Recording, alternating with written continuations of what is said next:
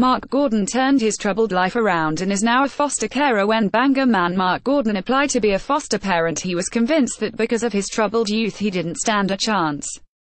With a background of drug addiction and years spent in and out of prison and psychiatric units, and also now as a single man, he was sure his application to Action for Children would be binned. "I actually laughed to myself as I filled it out, thinking on paper it looked like I wasn't fit to do it," he says. Yet today, at 54 years old, Mark is one of Northern Ireland's top foster parents, and Action for Children hopes his story goes some way towards helping to shatter the myths about who can foster. The charity's services manager Avery Bowser says, "I spend a lot of my time trying to bust the myths about who can foster. People ask, can you foster if you are gay? And what about single people? Or they say, but I don't own my own home, and we probably won't be able to foster as we are in a same relationship." For a long time there has been a picture of the ideal foster carer: white, middle-class, married, home-owning and heterodal. The reality couldn't be further from this stereotype, but it is really frustrating that this myth is still so pervasive. Mark's story does indeed shatter that myth. Today he is a pastor in Bangor and has devoted most of his adult life to helping young people battle drug addiction. People who worked with him over the years urged him to become a foster parent, but for a long time he believed that because of his troubled youth and criminal record he wouldn't qualify. Mark was a punk rocker in his teens. He became addicted to drugs and got involved in theft and other criminal activity, spending time in and out of jail. In a dramatic conversion when he was 21, he literally saw the light and became a Christian, turning his back on his life of drugs and crime. He says, "From I was about 15 I hung around with a gang in Bangor called the Barmy Army and did what punks did, which was take drugs, drinking and sniffing glue. I was in Borstal for arson in my teens after setting fire to a garage, and I also put a hoax bomb outside a policeman's house, not as a terrorist act but it was about going against authority. I was one of the last 5 boys in Borstal before they closed them all, and I was transferred to the Young Offenders Centre in Hyderbank. I was also in and out of Crumlin Road jail for theft offences connected to drug taking in my late teens. The drugs at that time were LSD and grass. We couldn't afford cocaine, that was for people who worked. I was a real punk rocker with a Mohican. I had bright orange spikes and leopard print hair. I had about 38 different colours in my hair over the years. I was also in a local psychiatric unit twice because of drugs." He was 21 when he had an experience which completely transformed his life. He recalls it in vivid detail. "It was July 4, 1984, and I had gone with a friend to sniff glue in among trees where Bloomfield Shopping Centre is now.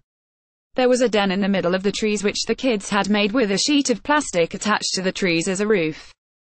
My friend left me on my own, and as I started to get high and trip, my body went into real pain and it was so intense I just knew I was going to die. Just as I was going unconscious, something caught my eye, and where the plastic sheeting was on the left side of me there was what I can only describe as this glorious white light, and I saw the profile of a face and heard a voice saying, 'Hush, hush.' I reached out to what I thought was Jesus and asked that he have mercy on me. I must have passed out because I woke about 4 hours later and I felt as if there was a hand on the back of my head that brought my head up. I could clearly see the face of Jesus as if it had been painted on the inside of my eyes, and his eyes were closed, but when he opened them, in that moment such a weight dropped off my shoulders. I knew instantly that my life had changed, and from that day I knew I would follow Jesus, and I have been a Christian ever since." Mark worked as community development manager in Kilcooley in Bangor for 18 years until 2015. As a volunteer in his spare time over the past 30 years he has travelled widely to help young men with drug addiction.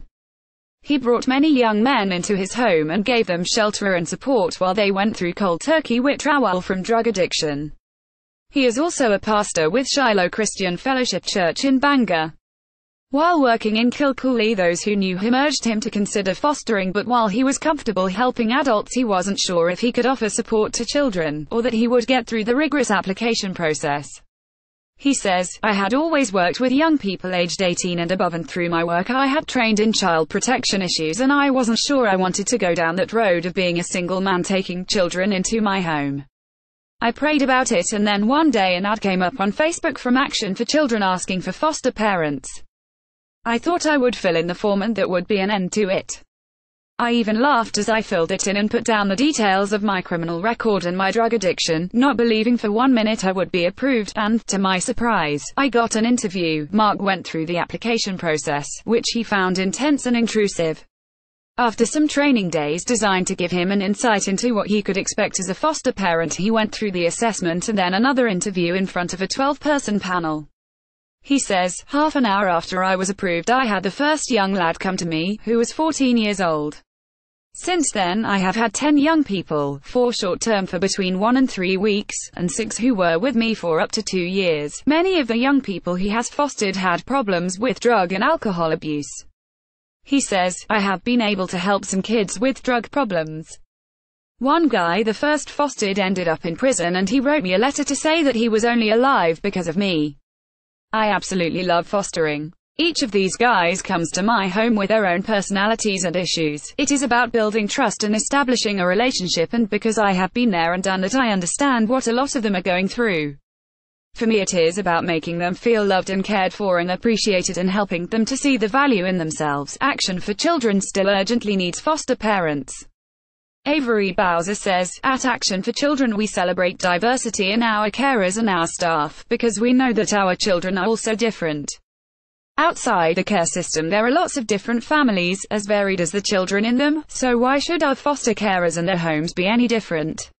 When I'm considering a potential foster carer, their gender, marital status, sexuality, race, ethnicity, religion and community background are all important parts of what that person can bring to fostering and, most importantly, to the child who will be part of their home. He adds, for me the most important bit of fostering is getting the right match between child and carer, because that's when the magic can happen. Lives of children in foster carers transformed. We need carers who can do all kinds of things, provide a home on a short or long-term basis, provide part-time care to support our other foster carers, look after children with disabilities, even provide parent and child placements. We know that being a foster carer is complex, so we pay a fee to reflect this. We also provide allowances to cover care and leisure costs. We provide training and 24-hour support. So please look beyond the myths and think about becoming a foster carer, or encourage someone you know to step forward. Mark also urged people to consider fostering. He said, I get great satisfaction from knowing that I can make even the slightest little difference in a child's life. What was important for me is that Action for Children are there to support you 24 hours a day, 7 days a week. You're not on your own, and for me, I wouldn't be as confident as a foster carer if I didn't have that support. I would say to people, don't rule yourself out. At the very least, get in touch and see if you are suitable. If you are interested in becoming a foster carer or would like to find out more, you can contact Action for Children's fostering team. Telephone 028 9046 0500 or email fostercarey@actionforchildren.org.uk. Belfast Telegraph.